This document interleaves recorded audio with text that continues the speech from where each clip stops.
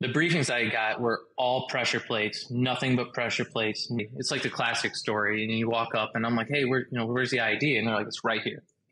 I get out my Scheibel and I find, a piece of wood that's ringing off. And like, the more I kind of dig it out, it was a log, like not a log, like a stick that they had carved out and put batteries in. So I started following the wires out to that.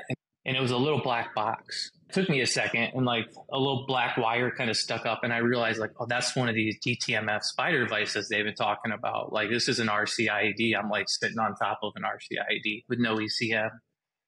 So I got up and like I put a line on it. I was like waving some guys towards me as they were, and I was telling them, don't actually come. I was like, cause I just had a feeling somebody was like just trying to kill me. Like I pulled the whole thing out and blew the road back up.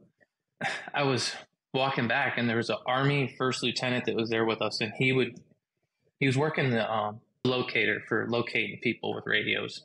And he's like, yeah, man, it was really weird. Somebody was like, sounded like they're trying to dial a phone. And I'm like, that was them trying to crack off that DTMF board the whole time I was there.